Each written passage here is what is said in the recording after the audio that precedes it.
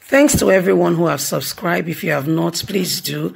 And thanks for coming out here. I really appreciate you. I was wrong against Obaseki. Igini Mayaki begs. My people, the begging, apologizing by John Mayaki continues. Okay, so John Mayaki has called, he has formally on Christmas Day, while others were celebrating. I kind of really respect him. I know that he did something wrong initially. He said it with his mouth that he's sorry. So when somebody comes in and tells you they are sorry, it takes humility. So that's why I say I respect him. So please don't crucify me, okay? And he said it with his mouth that politicians pushed him to do what he didn't want to do. In fact, when they got the information that Obaseki was giving out Ghana must go to Guinea, which was not true. There was no video evidence. They told him to come and make a press statement, which he did. And he said he was pushed by politicians. Although he didn't mention the politician's name, but I mean, you can infer, that's your prerogative. And guess what? He has not only stopped apologizing to Guinea, the INEC official who is from Akwa Ibom, but he has gone ahead and also apologized to Obaseki. Remember, the character defamation was not just to the INEC official. It also shows that if that is true, Obaseki bribes, okay? So he's also apologizing because what he said, according to him, it's a lie. So let's understand this guy. John Mayaki has admitted that he's wrong, insisting it was a conspiracy against Mike Igini and Governor Gordon Obaseki to rig the Edo State election.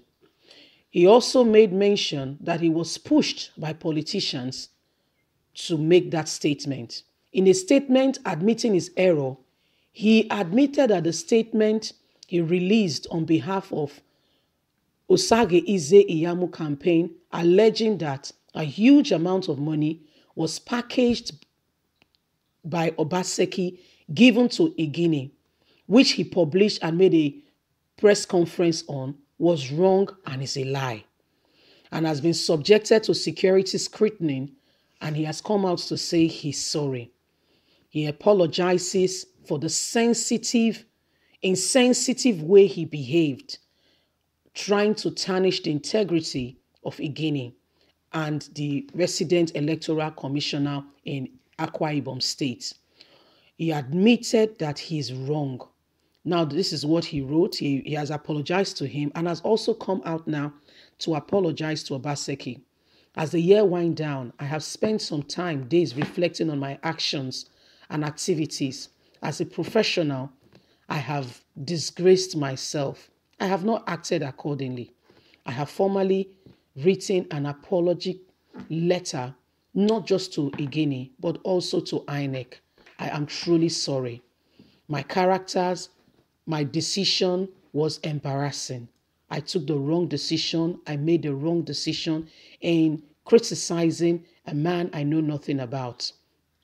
I sincerely give my unreserved apology to Mike Igini and Governor Gordon Obaseki. I did not witness any secret night meeting with a rider that left the governor's residence with a sack of money.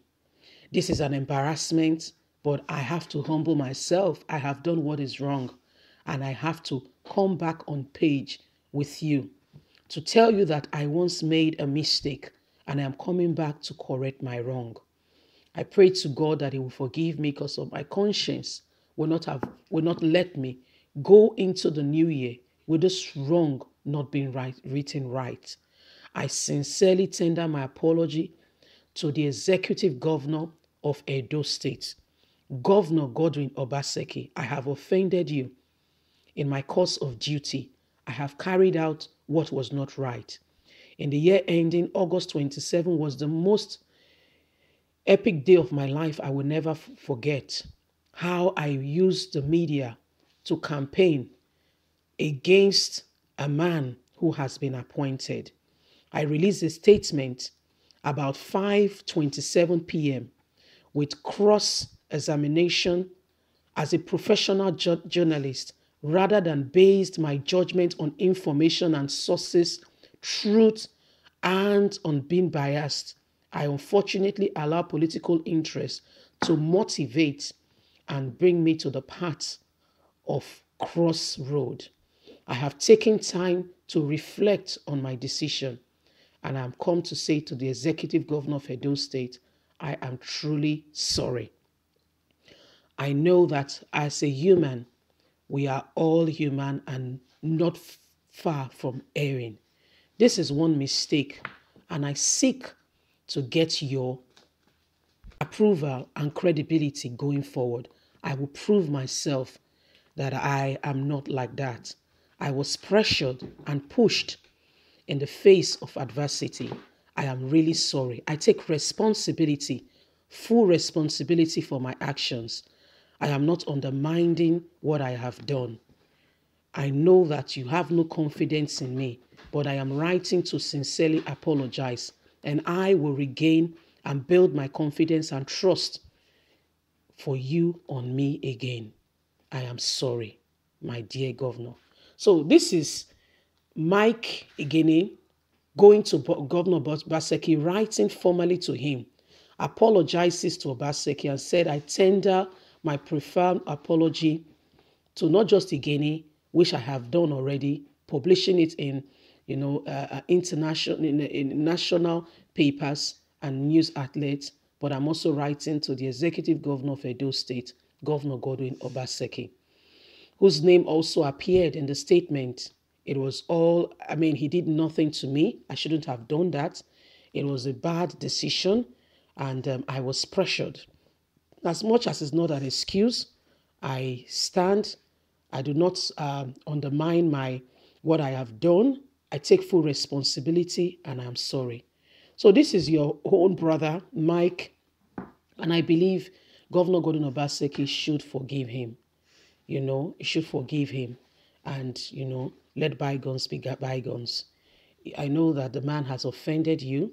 I know that he has said what he shouldn't have said. However, he has come out openly to say he was wrong.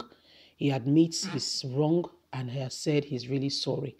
So I think it's only fair that you forgive him and move on. In life, people will not only offend you, you will also offend people. I would like you guys to leave us a comment. Don't forget to like us, share, subscribe. Click on the notification button so you can get all our latest news. God bless you. Bye for now.